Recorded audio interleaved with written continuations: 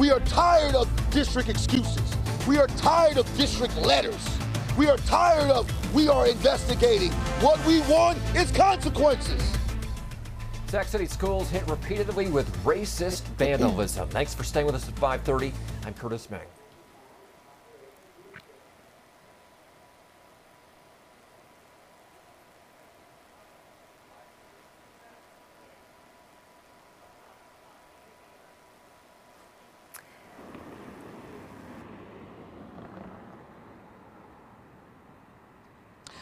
Last Friday, someone wrote the words white and colored over water fountains here at McClatchy High School, obviously a reference to the Jim Crow era. Tonight, we're learning the district is disciplining the student involved, but it stopped short of calling it racial hatred or a hate crime. Now, the district hired someone to oversee race and equity, which includes investigating racial incidents. Mark Harris tells me a black female student confessed to the vandalism, and the investigation shows her on camera. He tells me the student said she did it as a prank. Now, this is a sensitive topic for so many because Sac City Unified School District has been plagued with racial incidents.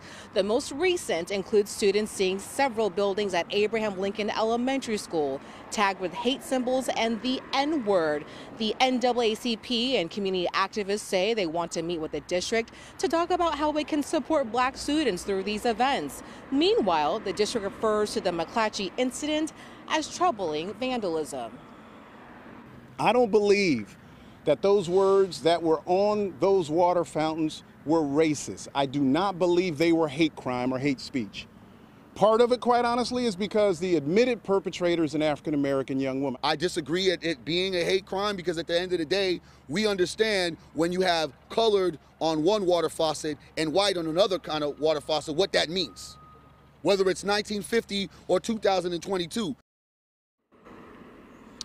However, some activists question the evidence, citing mistrust of the district's handling of racism in the past. And I did ask if there had been any movement with the Abraham Lincoln case, and I've heard so far there's been no progress yet.